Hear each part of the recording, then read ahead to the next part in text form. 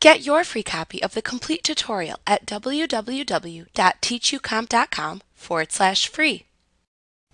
To alter the appearance of the Notes page view of presentation slides, you can make changes to the Notes Master.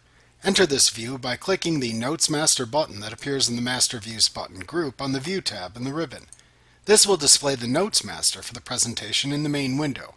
You will also see a Notes Master tab appear in the ribbon. You can modify the contents of the Notes Master to impact the layout of the Notes page view of your presentation. Check or uncheck the placeholders that are shown in the Placeholders button group to add or remove those items from the layout. Once you have finished altering your Notes Master, you can click the Close Master view in the Close button group on the Notes Master tab to close this view. Like what you see? Pick up your free copy of the complete tutorial at www.teachucomp.com/free.